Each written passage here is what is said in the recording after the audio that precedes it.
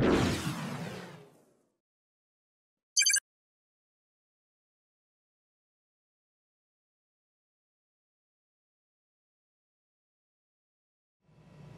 everybody, Jose Rodriguez here. It's been a while since I come to my print room to do a video, but I have been asked several times, should I buy a Pro-1000 from Canon or a SureColor P900 or 700 from Epson? Yeah, all three printers are excellent. This one may be replaced next year. Those are just rumors, folks. And apparently, according to the rumors, there's going to be some improvements to this printer, which I have no clue what they may be. I don't want to really speculate at this point, but they may be sort of major. So you may consider waiting to choose a similar type of printer, meaning 17-inch capacity versus an Epson P900, for instance.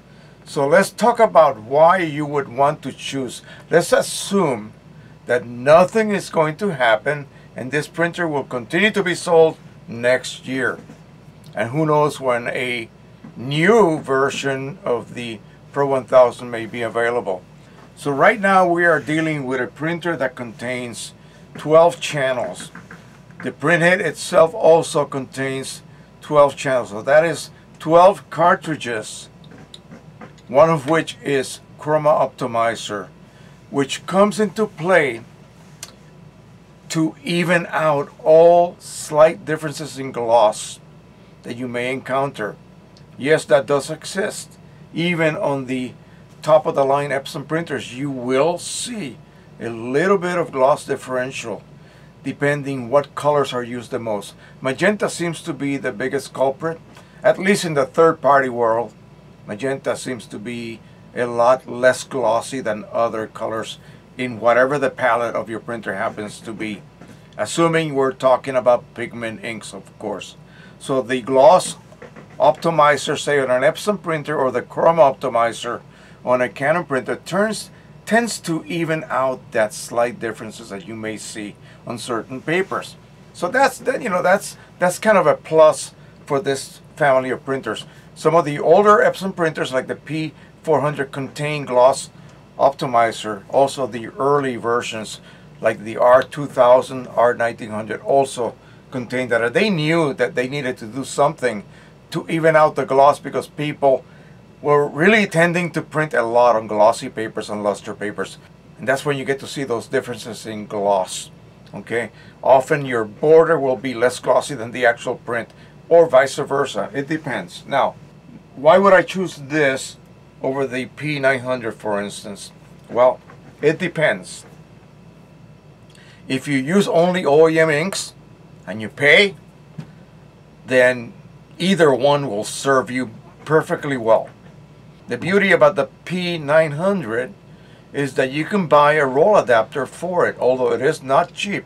It's at least $250 for it, but it will allow you to load 17-inch wide rolls up to 50, 100 feet, depending on the thickness of the paper. Okay, that will determine the maximum length of that roll. This printer does not have that capability. Will it be available on a future model? We don't know. Okay, so again, if you're using only OEM ink, then either printer will serve you well. But here's the kicker: if you ever even think of using third-party products, forget about the P900. It's just not going to work for you unless you live in Europe. Those European versions of those printers are not locked, but the US-based printers, P900, P700, are indeed locked. The same occurred with the P800, and it took about a year and a half, almost 2 years, for it to be licked, if you will, where we can either use a chipless firmware or a chip decoder board, which requires internal installation and messing around with the cables connecting to the motherboard. Not for the faint of heart, okay? I got it done, even with my fat fingers, but it was not really a very straightforward process. But anyway, so there we go. That's the choices that you have to make. Either printer, absolutely beautiful outputs. Now let's talk about the P900 series, 900, 700. They have 10 colors now and a brand new 10 channel printhead. What does that mean? No more black ink switch valve. That was the worst thing that the earlier products had, like the P800, the 3880, and all those other printers out there, the 4800, 4880, 50, 6400, all of those. They had a black ink switch valve, which, because people were afraid to use it, they really didn't use it often enough, meaning they didn't switch from media type often enough, and so the valve would eventually fail and would get stuck. You would have ink leaks everywhere. Yeah. Or it just simply would not switch over to one of the other blacks, and usually it was the photo black that would fail. So no longer an issue. The 700, the 900, they have a 10 channel printhead and they have 10 colors.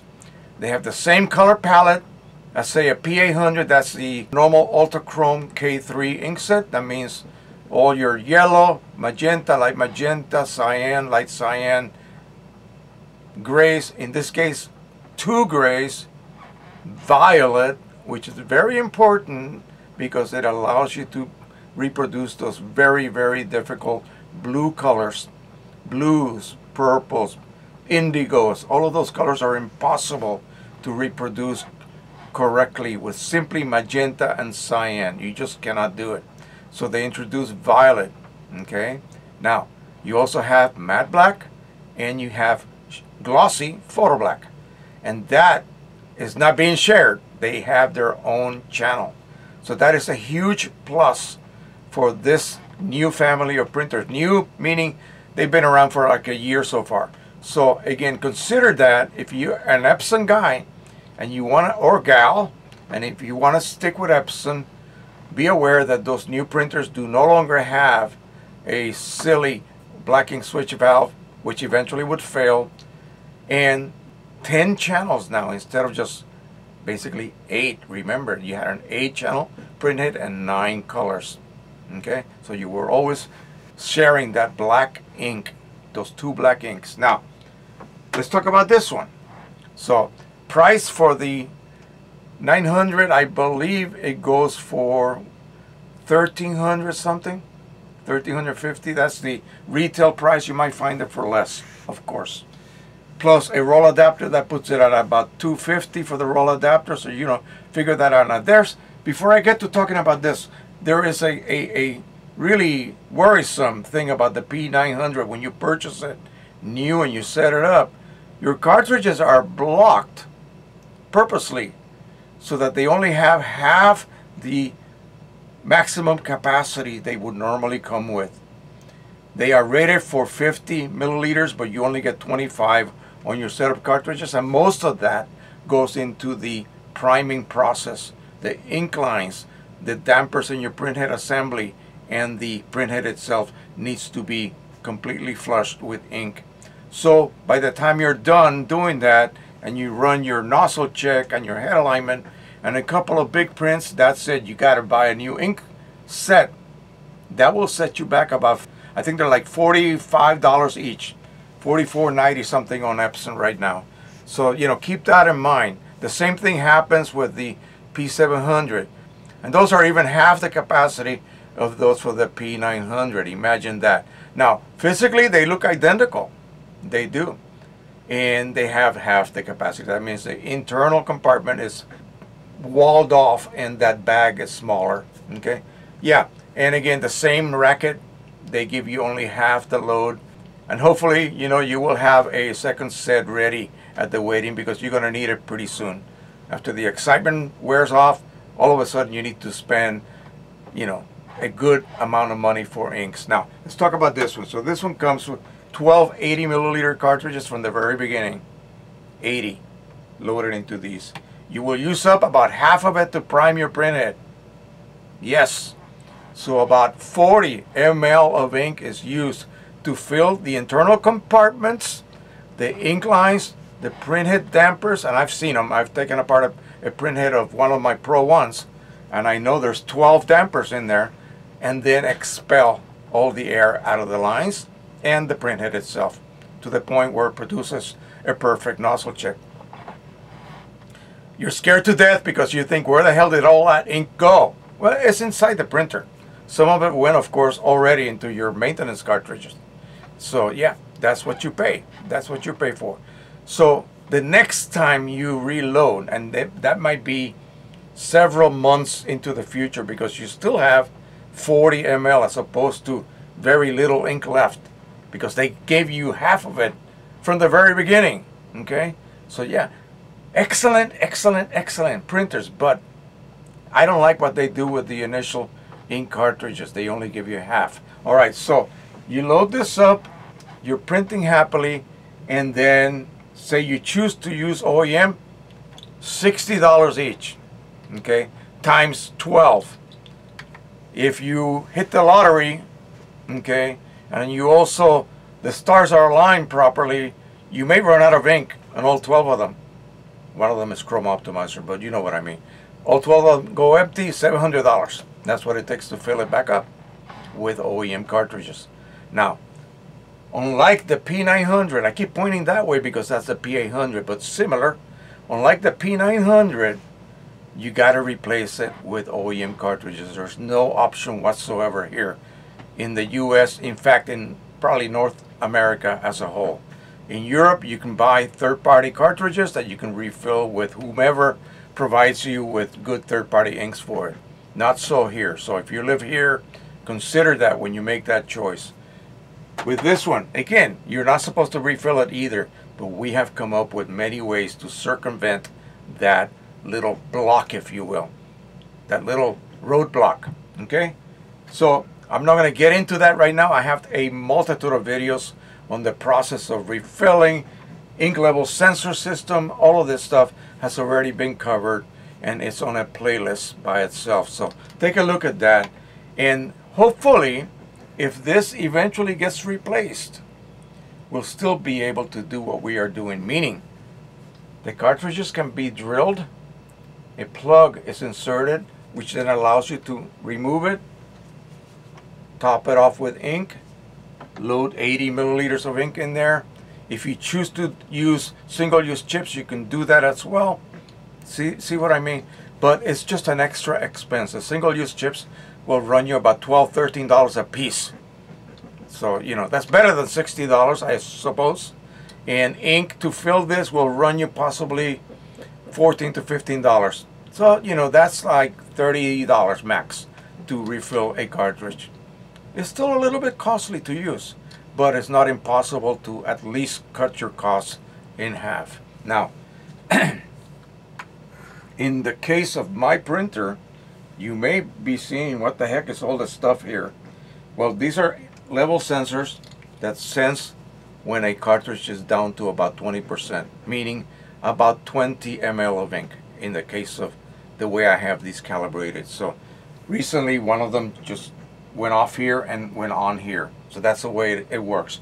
The sensor goes off, the light comes on, and it matches a corresponding slot.